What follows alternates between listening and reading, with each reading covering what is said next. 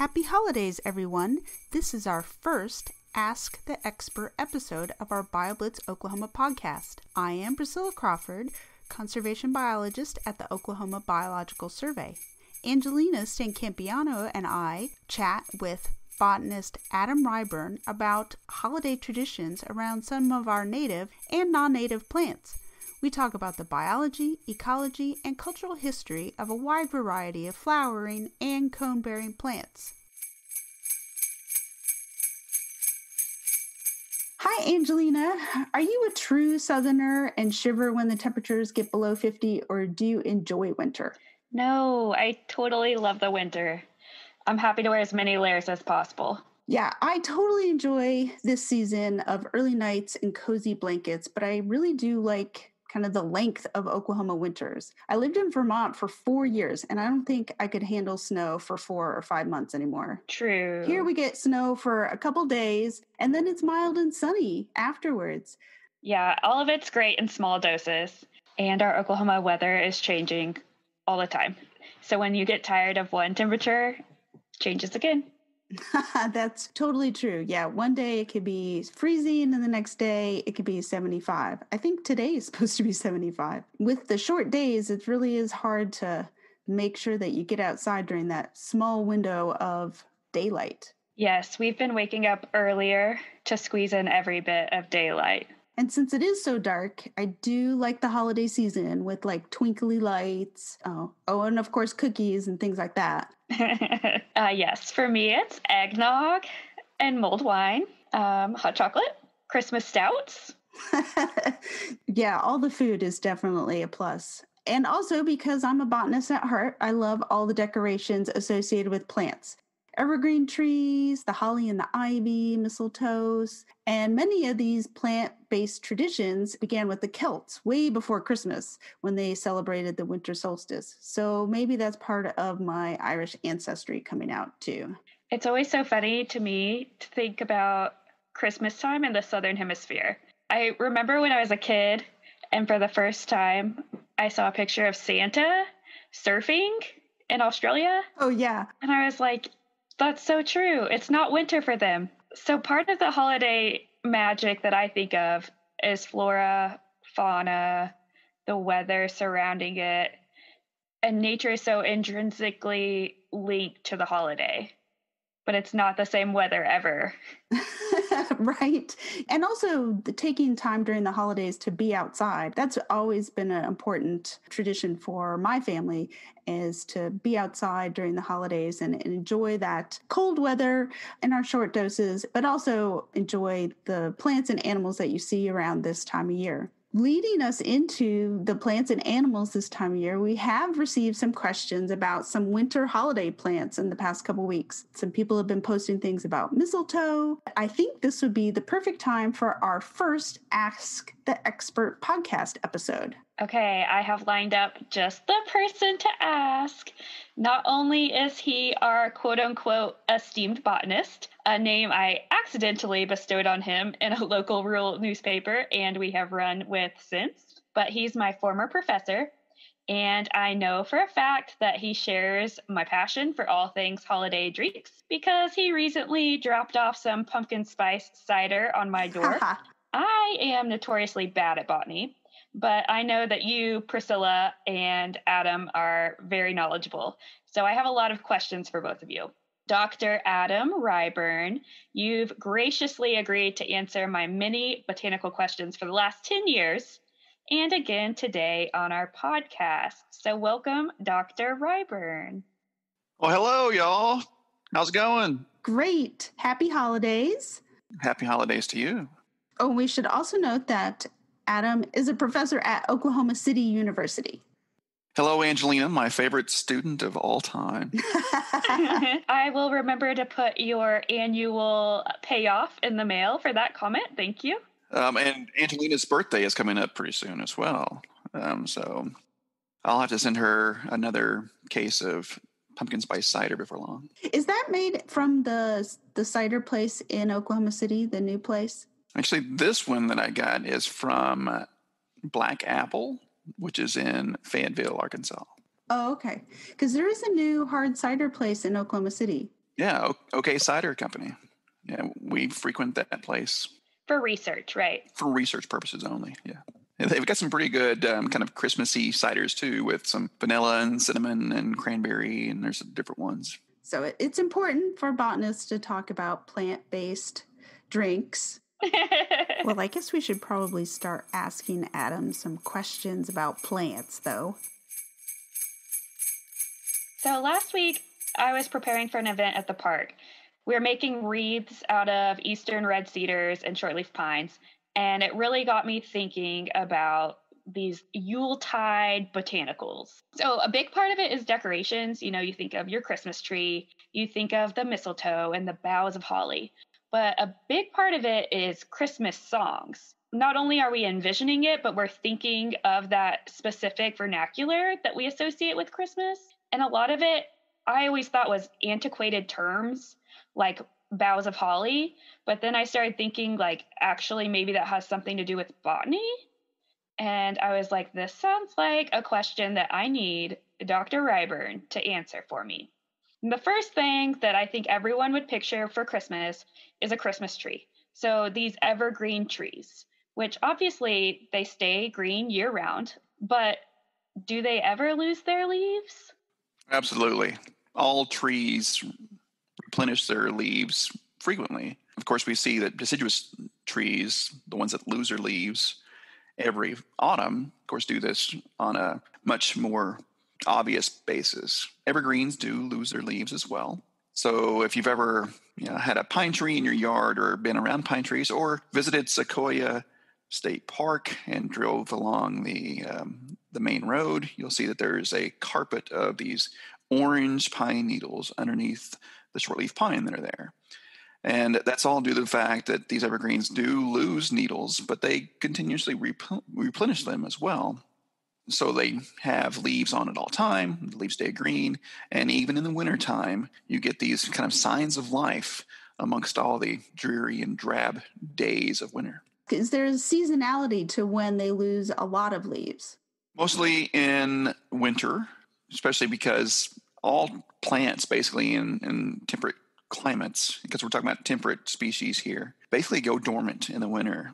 Even though pine trees and other evergreens, even some flowering evergreens, will go dormant in the winter, because if you don't go dormant and you continue to transport water to tissues such as leaves, that's going to freeze and it's going to damage those tissues. You're going to find that primarily in the fall, leading up to winter, you're going to find many more of these evergreens losing their needles, still retaining many of them.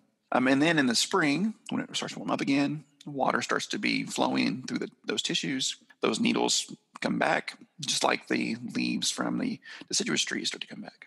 You hinted at something in there about evergreens that are flowering versus evergreens that make cones. That's an interesting point to bring up, because a lot of people use the term conifer and evergreen, and sometimes they use them interchangeably, which isn't botanically technically correct. So maybe we could talk a little bit about kind of the differences between what's a conifer and what's an evergreen. Yeah, absolutely. Of course, a conifer is any cone-bearing plant. These are gymnosperms, and what that suggests is that the seeds of those plants are kind of born exposed to the environment, exposed to the atmosphere. They're not enclosed within a fruit like what would happen with a flowering plant, what we call an angiosperm. And it's the case where not all conifers are evergreens, and not all evergreens are conifers, because there are some conifers which are not evergreens. They actually are deciduous as well. Case in point would be our bald cypress. If anyone has any bald cypress in their yards, or that you've been in Bricktown in Oklahoma City, or you've been down in southeastern Oklahoma around Beaver's Bend, you'll notice that those large trees that we consider to be conifers, of course, lose their needles, their leaves every year.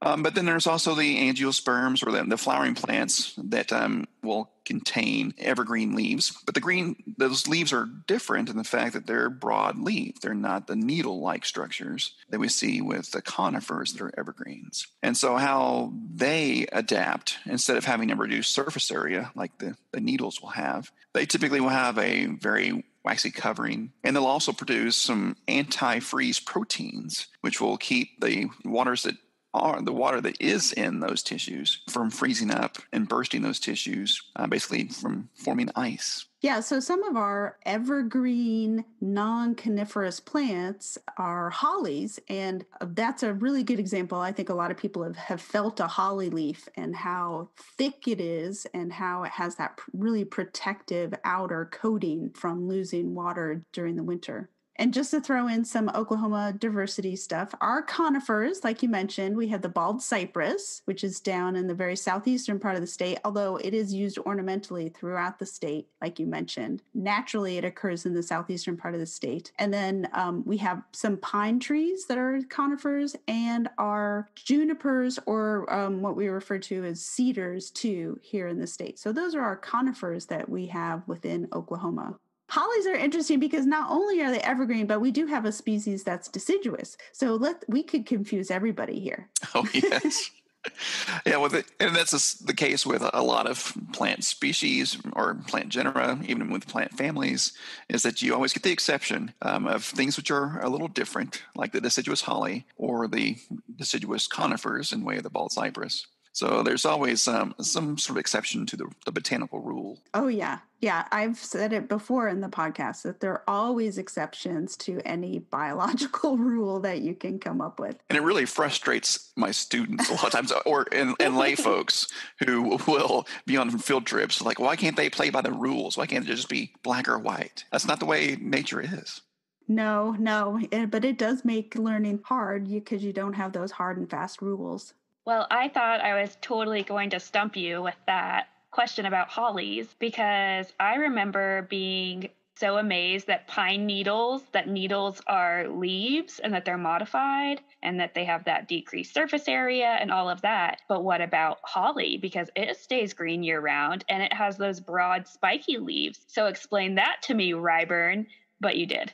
Well, and I could go on, and so I will. If you think about the hollies as well during this time of the year, as well as a lot of other flowering evergreens, not only are their leaves green during this time, but they're also typically producing or they're bearing their fruits. Hollies are a good example of this, in which they're bearing their brightly colored red fruits at the same time as their leaves being out, and nothing else is competing for attracting those frugivores, those birds mainly that like to eat fruits but will deposit the seeds somewhere else. And so it's, of course, an attraction mechanism and provides a way of dispersal of the next generation of plant. That, of course, has led to humans, of course, seeing these things just like the animals are seeing these things, and seeing this as a sign of life amongst all the grayness and fertility amongst all the grayness. And of course, we've adapted that to a lot of our traditions, mainly Christmas traditions. Which were co-opted traditions from winter solstice and New Year's. Those traditions were held by people before Christmas even happened. And then to try to encourage people to take on the new Christian traditions, they incorporated some of these winter solstice things. So it seemed a little more familiar when they converted to Christianity. Exactly. We see that with, of course, holly. We see it with mistletoe. We see it with the Christmas tree itself. The Christmas tree itself, the winter tree, was a time in which, of course, I think it maybe started in Scandinavia, northern temperate Europe, in which they would celebrate the winter solstice, December 21st, as bringing in this green thing, which is nice and fertile and had a lot of life, represented a promise to... that spring would finally come. Yeah, exactly. The spring is coming. There's life, there's fertility yet to come. The days aren't going to be this short forever.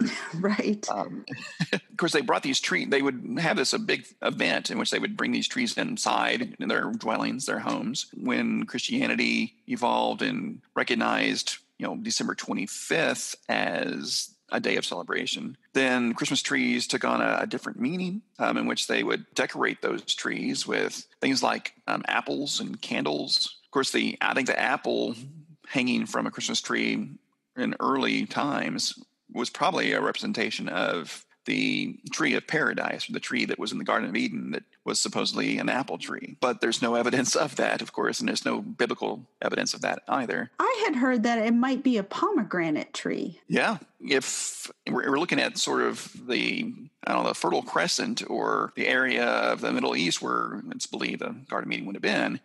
Or where the story would have originated. Apples likely wouldn't have grown there, but pomegranates would have. It's interesting to think about, and the red balls we hang from Christmas trees today are reminiscent of the red apples that once hung from trees. You mentioned how plants now that are bearing fruits are become symbols during this dark period during winter. One of the other plants that you mentioned also bears fruits this time of year, which is the mistletoe. And so the mistletoe is super weird in so many ways. And the fact that we use it as part of our seasonal celebration is interesting. And again, it stays green all winter long. It can flower in the winter as well as produce fruits. Exactly. So I was thinking how it's weird that we bring in trees to our house. I've never really thought about that before. If you think about it as a tree versus a Christmas tree, like cutting it down, bringing it inside, has sap, it releases its needles. It's kind of a pain. But then when you think about bringing mistletoe into your house, it's really weird because mistletoe is a parasite or a hemiparasite, and that can freak people out. So you're cutting down a hemiparasite and bringing it into your house. People aren't into that. But they are. They just don't know it.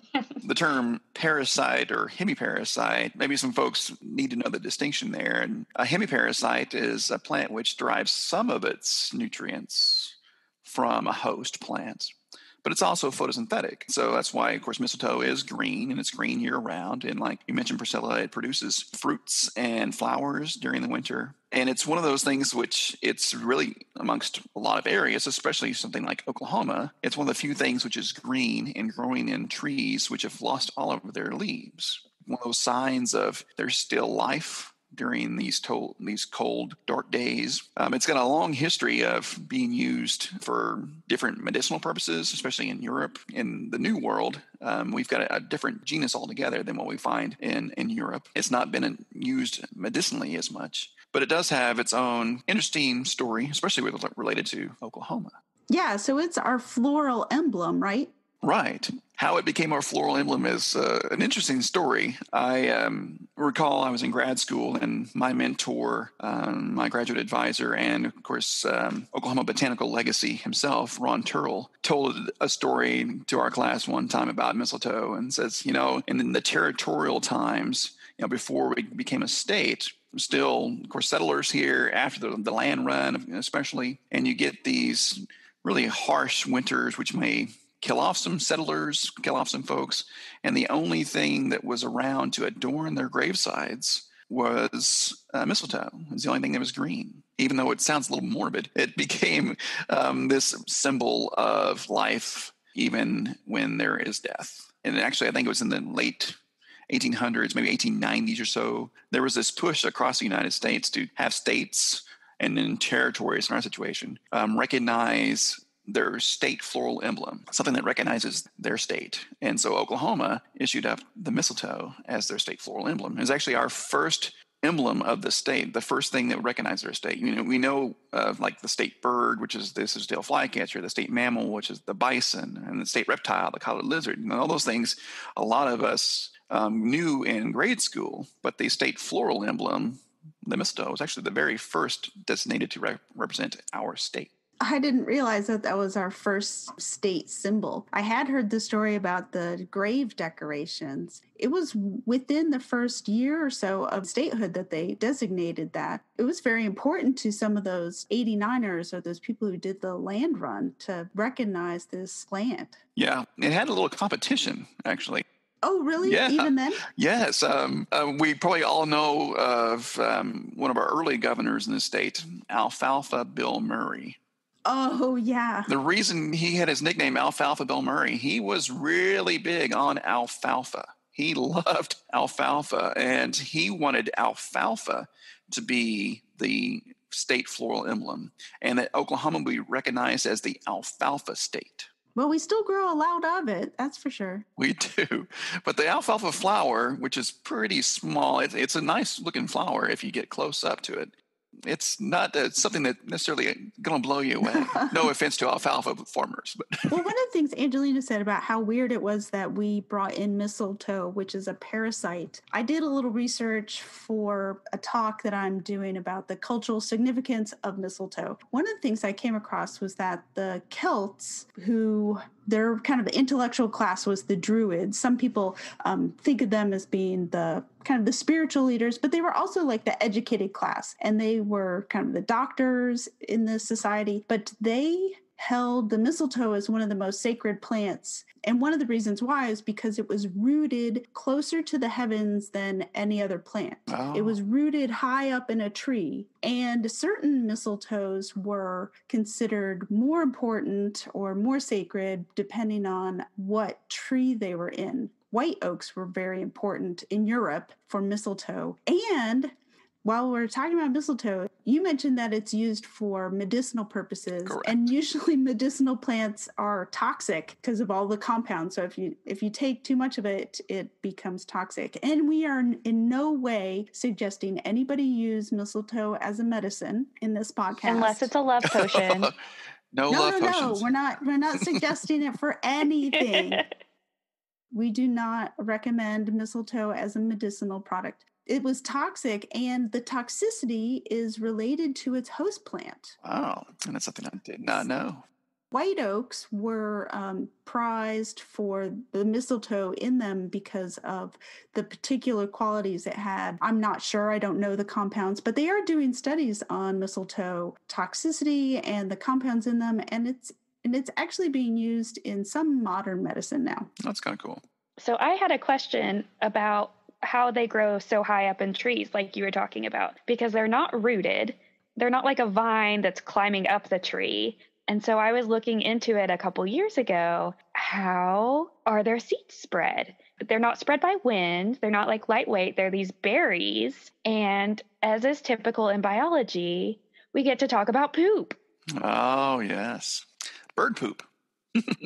Yeah, so we mentioned that a lot of the things that are flowering and fruiting right now attract the dispersers that will want to eat those fruits. And so that's how, of course, mistletoe is dispersed. That's how eastern red cedar that we find in the state is dispersed. And primarily it's the cones and, of course, the seeds inside of the eastern red cedar are dispersed primarily in the winter because it allows that cold allows the fruit to split open. And it's a really cool story about that. I'll go ahead and get into it. What's really cool is that there's a small amount of water that's going to be contained within those tiny little blue, what we think of as cedar berries, but they're actually cones. And then when water freezes, it splits, and that allows natural yeast and bacteria to get inside. It actually ferments those small little cones, and it makes that attractive to birds, which typically would not eat them. Actually, it's some semi-intoxication of these birds, which eat these things. And of course, it disperses the seeds as a result. So the fermentation has to happen before the birds are attracted to it? Yes. I didn't know that. Wow, that's cool. It all comes full circle back to fermentation. Right. Alcohol. Yeah. Alcohol in the winter. It's every form of life needs it, right? There is kind of an extra interesting story about birds eating mistletoe fruits and then pooping out the seeds because of the seeds being so sticky. And that's one way that the seeds get deposited on the twigs is because the birds sometimes have to scrape off the sticky seed as it's being, I should try to figure out the correct deposited. What's the? You're the mammal person. Defecated. Defecated. There we go. Defecated, and so they have to, because they kind of stick, they have to scrape them off onto the twigs, and that puts the seed in the correct location. Whereas if a bird just pooped on top of a tree, it would just drop to the ground. But they have to do that kind of scraping motion so that the seed will stick to the twig. So is it a twig or is it a branch or is it a bough? Because I had to look this one up. So it's BOUGH. I won't lie to you. I looked up bowel and bow and all kinds of different words before I found it's BOUGH, boughs of holly. And so what does that mean? Is it a botanical term? It's not a term that's used typically by botanists. If it is, it's in a general sense, but it's not a scientific term. A bough is basically a branch of a woody plant. And so when you talk about boughs of holly and you want to deck the halls with boughs of holly, you're basically hanging holly branches on your walls. And it's like if you think of the old nursery rhyme, when the bough breaks, the cradle will fall. Again, that's the bough or the branch breaks and something falls. Why would somebody put a cradle up? I don't have any idea. Seems weird. I don't understand that one. Okay, so another song I started thinking of was Partridge in a Pear Tree. And so we were talking about how like pomegranates are a wintertime fruit. I don't think of apples as being a wintertime fruit. We're talking about more of the cultural significance. Are pears a wintertime fruit? Why do we have pear trees in one of our traditional Christmas songs? There's a couple of questions there to answer. It is true that apples and of course their relatives, pears, typically aren't wintertime fruits, but they are late fall fruiting, mid to late fall. And in northern temperate climates, it's possible you could find apple trees and pear trees, which are related to apples. They're in the same subfamily of the rose family. Are they pomes? They produce a fruit called a pome. I remember something from botany. Oh, there you go. But pears and apples, they're associated with the winter months because they store really well. So they're harvested in the fall or late summer, and then you can store them and eat them throughout the winter. So those would be things that people would have available during the winter months while they're celebrating these holidays. So I think that's why pears and apples are associated with winter holidays pretty regularly. There's a chance where you could have a pear tree that still has pears on the tree during the winter. Of course, a partridge is a bird. It's in the same family, actually, as quail and pheasants. And partridges, all three of those groups are going to be round and grazing, I should say, during the winter. So it's possible you could find during the winter a partridge that's actually in a pear tree. But how that has anything to do with the 12 days of Christmas is a mystery to me. So the 12 days of Christmas, this always gets me because people think of the 12 days of Christmas as the 12 days leading up to Christmas, which is technically not correct. It's the 12 days after the 25th of December are the 12 days of Christmas, which ending in the day of Epiphany. The day of Epiphany, I'm going a little more religious than I expected. But the day of Epiphany is the day that the three wise men or the three kings arrived with their gifts at the manger or the stable or wherever the baby was. So it took them 12 days after they saw the star in the sky to reach. So that was the day of Epiphany. So that's the 12 days of Christmas following Christmas Day. The reason why I bring this up is because the wise men brought the three gifts, gold, frankincense, and myrrh, which is also related to botany. So we all know what gold is, but frankincense and myrrh, a lot of people might not realize what frankincense and myrrh are. A resin product from trees that grew in the Middle East. The whole Arabian Peninsula and that kind of northeastern Africa. These are resin products that were really important for the people at the time, and they were probably even more expensive than gold at the time. So do they smell good? What's their purpose? Yes. They smell good. They yield essential oils. They were actually edible, so people could chew them as gum, but then they're extremely fragrant. They're used as incense. I think they were used for some medicinal purposes at the time, too. These were really important things at the time and very expensive. I think that's the significance of the gold, frankincense, and myrrh. So they were bringing some of their most valuable possessions to who they thought was going to be the savior. I would have to Google how to spell frankincense and myrrh, too. That's okay. I think I misspelled in my notes. But anyway, so that's botanically related, although we don't have any of those species in Oklahoma that would produce the resins for frankincense and myrrh. Another plant which we find typically around this time that's brought inside, or at least it's sold a lot, That's poinsettia. Oh, yeah. Are they native? Poinsettias are not native. They're a tropical species, actually native to southern Mexico and Central America.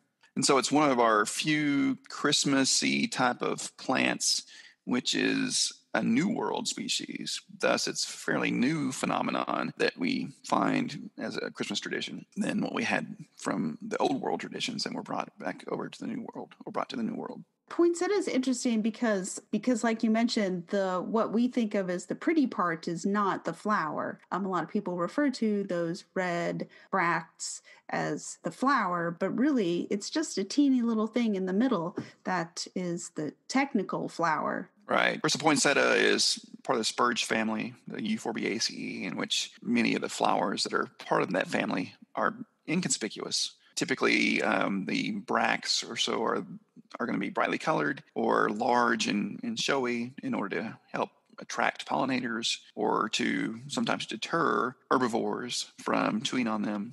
Oh, yeah. And poinsettia, of course, another one of those plants that is generally toxic to mammals. So maybe the red is signifying that stay away, don't eat me. Don't eat me, yes, exactly. My daughter just came home from school, but there's one thing she was talking about last night because we were talking about the mistletoe. And she says, "Isn't mistletoe a parasite?"